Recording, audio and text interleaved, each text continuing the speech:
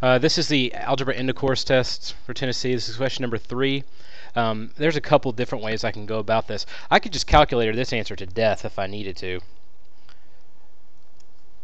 Square root 25 over 16. If you have a T84, you go into alpha and then hit, I think, F1, and it pops up a fraction button that you can use.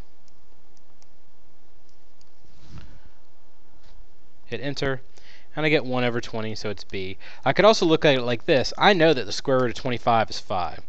I know the square root of 16 is 4. I know the square root of 36 is 6. I know the square root of 25 is 5. And from here, I'm going to do find a common denominator, which is 20, because both 5 and 4 go into 20. To go from 4 to 20 multiplying, I have to multiply times 5, so 5 times 5 would be 25. To go from 5 to 20, I need to do 4.